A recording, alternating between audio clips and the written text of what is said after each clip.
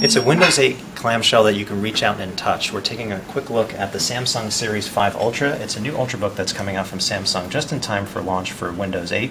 And unlike a lot of other laptops and Ultrabooks that we reviewed, this one is going to be optimized for Windows 8 because it comes with a built-in touchscreen. So that means you'll be able to take advantage of all the gestures that are built into the OS. You'll have your start button right here.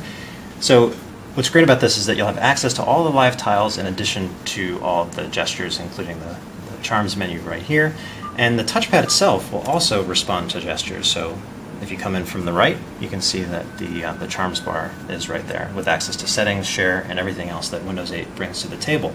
So one thing that you definitely will find refreshing on the desktop of the Samsung Series 5 Ultra is that it comes with a traditional start menu. And this is something that Samsung added to the table. So if you go down here and you click on it, you'll see Start Menu. You hit that, and all of your programs will be lifted on the left-hand side, and your documents and other folders will be here on the right-hand side. And you'll also have access to something called S Settings. So if you hit that, you'll be able to adjust everything from the screen resolution to the network and power management. In terms of specs, you're looking at a Core i3 processor for the starting configuration of $799, and that'll come with 24 gigabytes of express cache along with a 500 gig hard drive.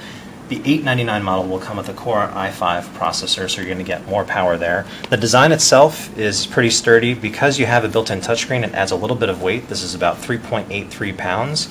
So it's a little bit on the hefty side for an Ultrabook, but you are getting the added versatility of a built-in touchscreen. Along the right-hand side, you have 2 USB ports and an SD card slot. And on the left-hand side, you have a VGA. This will require an adapter, a headphone jack, HDMI, USB 3, and a little flip-down door for the Ethernet. So you have all your ports covered. You have a pretty sturdy design too, because this is aluminum on the top, plastic on the bottom, but you have metal on the inside too.